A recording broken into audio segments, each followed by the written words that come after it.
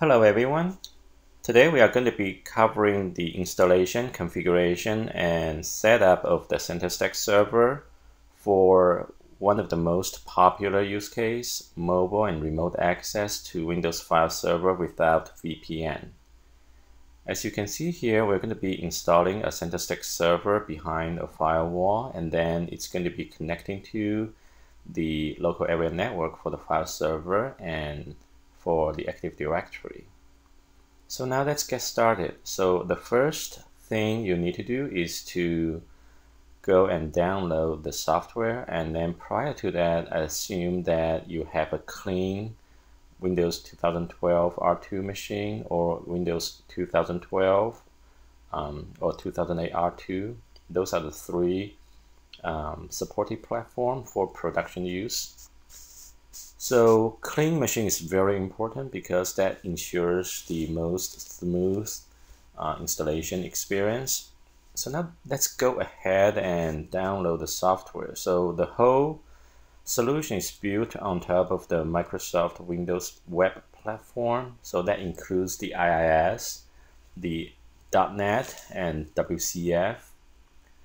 And as you can see, the installer has been downloaded to the Windows 2012 R2 machine, and it's pretty small, 7 meg. So that means it's a web-based installation that it's going to pull down additional components as required to set it up. So as we can see, we start the installation 9:25 in the morning. So it's 9:27 now. And you can see by the end of installation, it's only going to take about 10 minutes. We're not going to be waiting for all the 10 minutes here. So there's some video editing to cut it short because we're going to be covering the installation, configuration, and a lot more stuff. So we don't want to waste time waiting for it. But I'm going to, at the end of installation, pull up the clock again to show you how quick and how easy it is to set up the CentreStack solution. As you can see here, it's a few clicks, next, start, and then it will start installation. And then there's a grid view, some rows and different components will be installed one by one sequentially. And then at the end of it, so it's 10 minutes, so it's time to go up and get a cup of coffee and come back. So for the video editing, we cut it short, so it looks like it's super fast, but it's going to take about 10 minutes. So at the end of it, a reboot is required. As if you take a look at the clock, it's about 9:35 or 9:36ish. So it's about 10 minutes, right? So depending on your network speed, because it's going to pull down some installation packages from network. And your hard drive speed, right? It's going to expand some zip files. So now we are configuration. The reboot has been done, and after reboot, a web portal is going to pull up. So this web-based configuration. So the only question it's going to be asking you is what's the default admin's email and password. So now, because you are the default admin, the cluster admin, so it pops you into the cluster admin interface. For today's session, we're going to be focusing on connecting the Active Directory and connecting the file server. So I will not go into the details of how the cluster admin web portal work. So you just know it's a place you can set up the branding, the name, and other parameters for the solution here. Now you're going into the tenant admin portal. So the Active Directory is kind of like a per tenant concept in a multi-tenant system. So every single tenant may have or multiple Active Directories to connect to. So that's the one we are interested today to set up a connection to the Active Directory. There's also a web portal file manager. So it's kind of 3 different levels of privilege: the cluster admin, the tenant admin, and then the web portal. So now we bring back the Visio diagram that we're going to be connecting to the Active Directory and also connecting to the file server now. So this is the tenant admin functionality. So let's go there and set up the Active Directory settings. So we do have a an Active Directory server at the specific location. So just use the IP address for now to connect to it to make it easy. And then the friendly domain name will be the name you see in the Active Directory tools, the Microsoft tools. Typically it's at the top of the tree view. So that's it, it's set up. And then now let's do a sanity check to make sure that the Active Directory is set up. There's multiple ways to do sanity check, but the one way I prefer is to just use the user manager and then do a search in the domain, and then for name contains, just so that I can see the users, Active Directory users that are in the Active Directory. So now we are going to be setting up a new Active Directory user, just so that everything is clear. So in reality, the Active Directory users will be pre-existing, right? So then you don't really need to create a new user. But if you are just the first time setting up the solution, you may want to just set up a new user like I do here and just test it out. Maybe you want to follow step by step as I'm doing here. That may be the easiest thing to do to get familiar with the solution here. So today is May 27th. So I just create a user called test 0527, and then create a user here. For a normal user, you probably just don't want to click the password never expire, but for a test user, it may be the easiest thing for testing purposes. So now the user has been created. So now we need to set up some file server share and home directory. So this is the Active Directory server. So for convenience, I also set it up as a file server. So I'm setting up a share called a test share 0527, a brand new share. And it's again, you're installing this into an existing infrastructure. So you have the share already, but when you are new to a solution, you probably just test it out on a test share just to understand what the solution can do.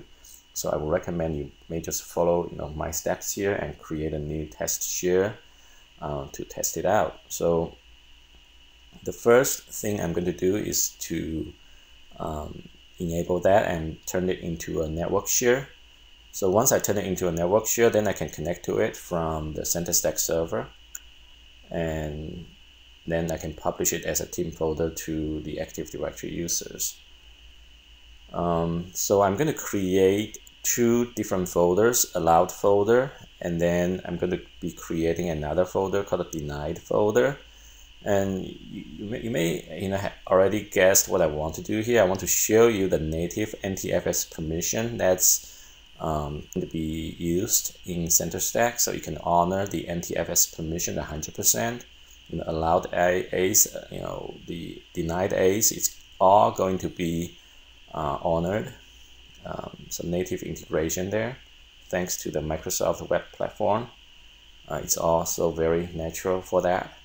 So let's add the change the denied folder. So we are going to take away all the permissions from the denied folder. So then for the user we just created, the user will not have any access to the denied folder. So we're just setting it up, right? So if you're just testing it, first time setting it up, you can just follow this video and do exactly the same thing as I did, and so then you can understand how the solution, the capabilities, and how you can connect to your file server shares for the user. So now we're going to be setting up a user home directory. So this step is optional because not all the companies leverage the home directory feature in Active Directory, but we are going to be setting it up anyway. It's also optional in CentreStack, so you don't have to, but you just do it here. So then you understand if you want to do it, how you can get it done. So for now, we are changing this user share into assign it to all the domain users, and then under the user shared folder, we are going to be creating home directories for the user. So two things, right? One is the file server share, one is the home directory share. So we are just doing the setup work.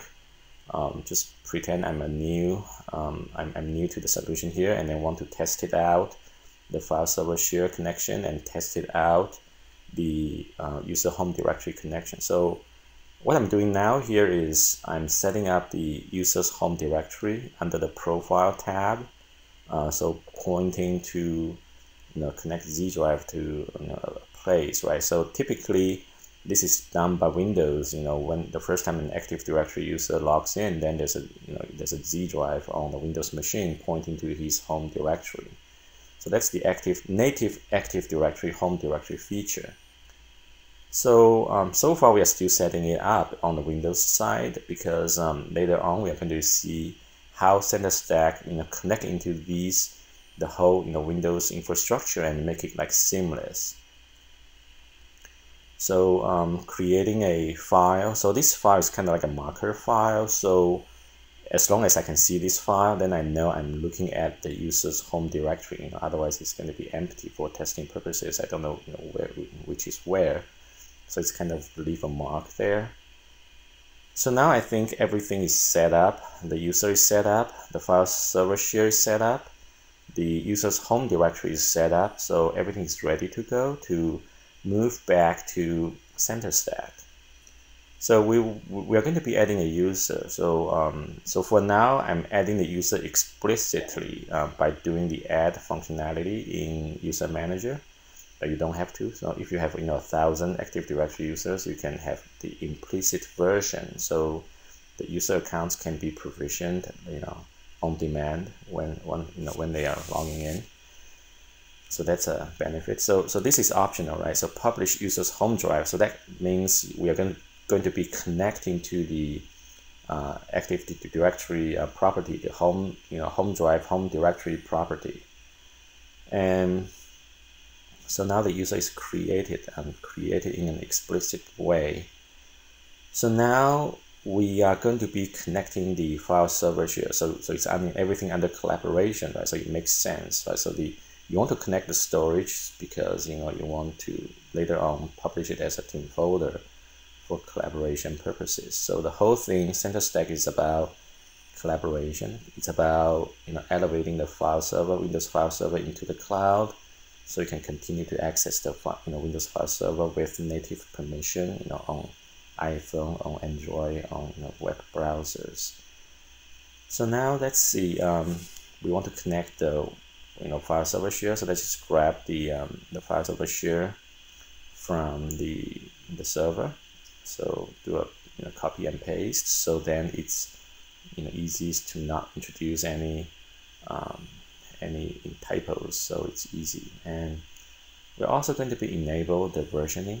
So we want to check and making sure always access the storage using the logon user's identity. That means pass-through authentication to NTFS.